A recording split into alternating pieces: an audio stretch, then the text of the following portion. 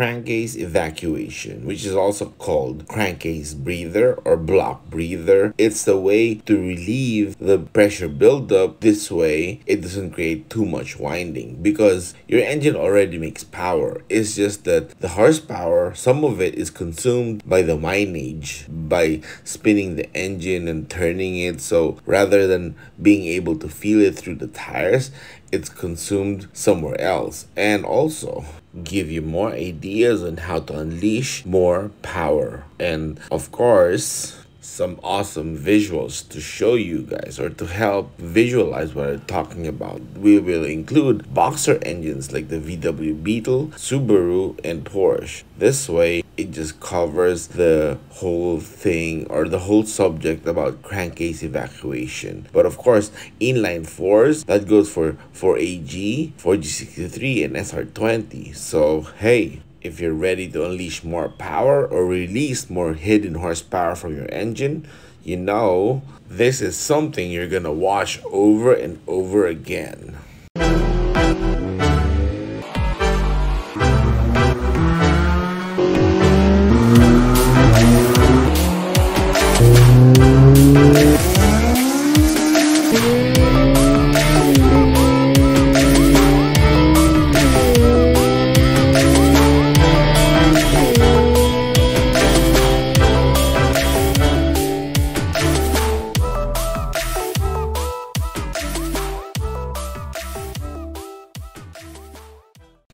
Okay, let's start off with this picture. As you guys remember this, here is the oil drain up in the exhaust, then the intake, and then there's also on the corners. So when you think about it, when the oil or when the head gets filled with oil, this is also filled with oil draining down to the block. And the reason why I mentioned this is because that's also where the crankcase pressure escapes from the block. Here, it goes up from the block up to the head. This way, when you think about it, when you put a breather on the valve cover, yes, it helps. But when it's overfilled with oil going down the drain, it may not totally let the crankcase or block breathe well. So this is also why we always run a breather block or a block fitting as a breather to the block. And it's here. On a B20, this is plugged, so we actually remove it and install a breather fitting. This way, it breathes easier or it breathes better. Now let me show you the B-roll. This is of episode 6 of the B20 VTEC series that we did. And you can click by the end of this video because we're going to put the playlist there. Here, this is the drain from the head back to the block. The drain for the oil, of course. And then when you look at the back, there's also two. But the difference is out of the back, there's a block fitting, a plug fitting actually. And here, we're going to show you. You can see here at the back, oh, that's the Golden Eagle cam gear, of course. Here, on a B20 block, this is an Allen fitting. We remove this and actually tighten or put in a block fitting that you can, connect the hose to into the breather box. This way, crankcase pressure gets to breathe out even if the oil drain is filled with oil draining back down, because that happens whenever you're above 5,000 RPM, And here it is, we're showing you. The playlist at the end of this video on the end screen is gonna have all the B series builds, including all of the episodes of this series. So, you don't have to rush. Wait until the end of the video. Here we go. We're putting the block fitting that we had custom made. But, you can order this online. That's quite easy. And you can actually put two. And also, on the VTEC block, it has a breather box at the back, but that's mainly for positive crankcase ventilation that works on idle. Actually really good on idle. That's the drain, and yes, the ports are nice on this B20 VTEC. Okay, This is one way of getting the block breather or relieving pressure from the crankcase that's developing as you rev higher.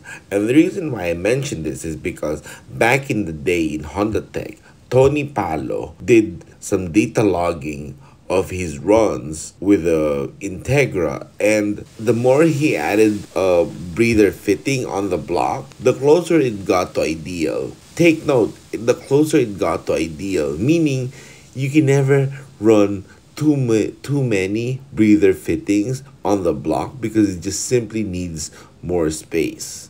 And here's why. But before that, Tony Palo, actually, the story is back in the day in Honda Tech, he actually made the thread about what name he should use or do for his shop because he was starting a shop. So there was too many suggestions, and Tony's one big palo was one I couldn't forget because it was so funny. But in the end, someone suggested, or he realized, why not just use his Honda Tech username, T1? So that's why it became T1 Race Development. And he came from this, and I love this Integra, by the way. And of course, now he's still as crazy as before, but with the GTR. Oh, look at that. Yeah. And another trivia, T1 was the first one to actually make this kind of breather box. Yes, I'm sure other people was making it or fabricating it, but this specific way and the fittings was started by him because as he data logged, it needed more and more breather from the crankcase. And of course, another one is this. He was the first to do a hood exit downpipe, which is probably called the up pipe now, right? And when you think about it, everyone now does this, including all motor, right? So props to T1 Race Development or Tony's one big palo. Kidding, guys. That was just hilarious when someone posted that in the forums and I was laughing Alright, to visualize better what I'm trying to say, let's see here. Let's see, it's number 1, 2, 3, and 4. Okay, you gotta remember this pistons because the numbers, because when we're trying to identify it, we gotta remember which one is 1, 2, and 3, and 4. Alright, you got it? Okay, trying to explain this ahead of time so that when the graphic starts moving, you already know. Okay, when you think about it, because there's volume or area underneath the crankcase below the pistons, as long as there's volumetric area, there's air. So as the pistons goes down, it pushes air beneath it to the other areas that it can take. That's what's causing the windage loss. Okay, here, let's look at it. And so now we can visualize it. Look, as pistons 1 and 4 goes down, it pushes the volume of air beneath it towards 2 and 3. And sure, 2 and 3 is going up, so that makes it okay, right? But the higher RPM you go, the harder it is for the air to move. Like for example, here you can see as pistons 2 and 3 pushes down on the compression or on the power stroke, the air beneath it is pushed out into 1 and 4, which is fine, right? But as 1 and 4 pulls down, it also pushes it back to the same place. So when you think about it, anything above 5,000 RPM, this is just too abrupt. This is why some people say it's an oil mist. Because imagine, with the oil spray and all that, that is like a fog of oil. And that is part of the windage loss or the windage loss. Because the engine makes power, but in order for it to make a full rotation, there's a bunch of load that it has to fight through. And that's power that's already getting hidden. And that is also why on turbo, it's a lot worse because the acceleration rate is really fast. So this is more crucial on turbo and not on the valve cover because it's still coming from the crankcase. So imagine how many seconds it takes faster to rev from 5,000 to redline on a turbo. That's probably just like 2 seconds compared to a natural aspirated motor, right? So that's more crucial. And then of course, eventually when you're starting starting to have a little blow by here and there after some wear, it gets worse and worse. And that is why this is really worth talking about, because it's that important. The windage loss here is actually quite significant. And that is why on dry sump motor, this is almost all free power because they run on vacuum. And that's really, really good in my book. And even on the motorbikes, they all are compartmentalized. So this is less of an issue, except for us. It's a little harder on a single overhead cam, but still possible.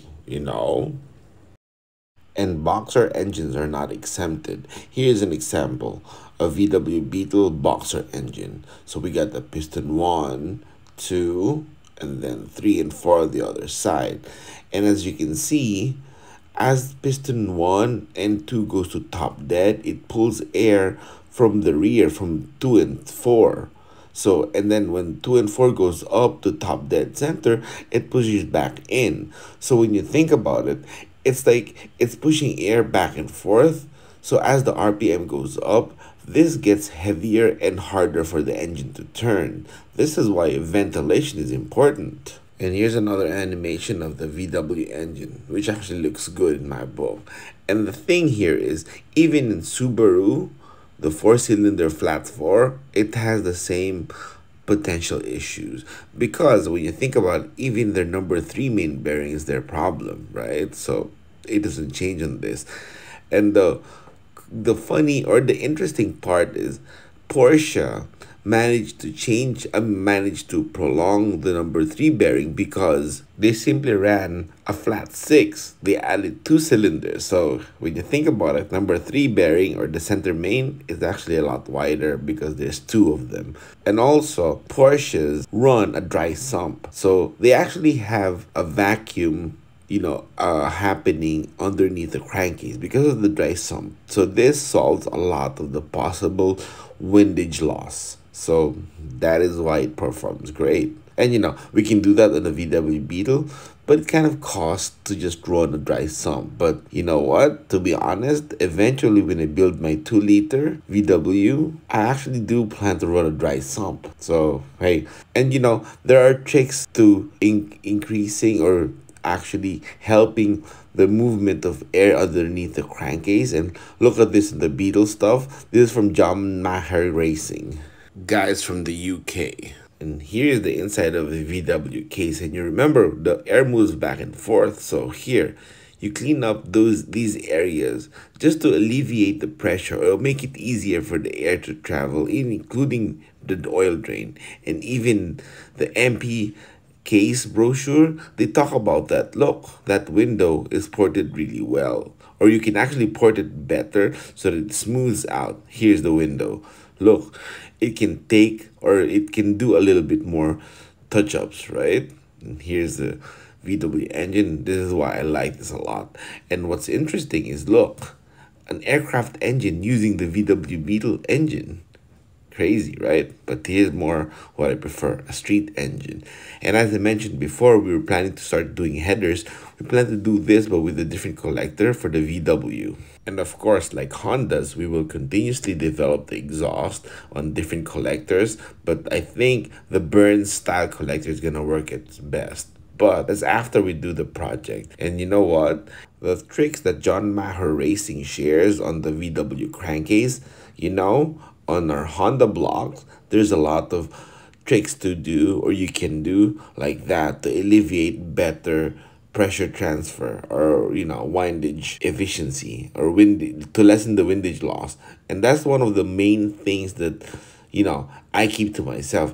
And it's something that you can study and eventually understand what tricks you can do. And even Skunk 2's old videos on their K series, they actually showed this. They were deburring certain areas. Hey, for what? For efficiency, right? It's good. And as many of you know me or realized by now, that eventually we will start sharing what we are talking about on one episode or the other on or in each segments. But for now, you can click up here for the positive crankcase ventilation video, because this and that is connected or interconnected, so it helps you understand better. And of course, after that, the piston rings video, because when you think about it, with blow by or without blow by, crankcase ventilation is really important. And of course, ultimately, the end screen after this video will have the playlist of the B series builds that includes what we talked about earlier. And you can also click here for the volumetric efficiency video, because in order to achieve that, you gotta be doing this ventilation here. And you know what? We made it, so you can click here for that.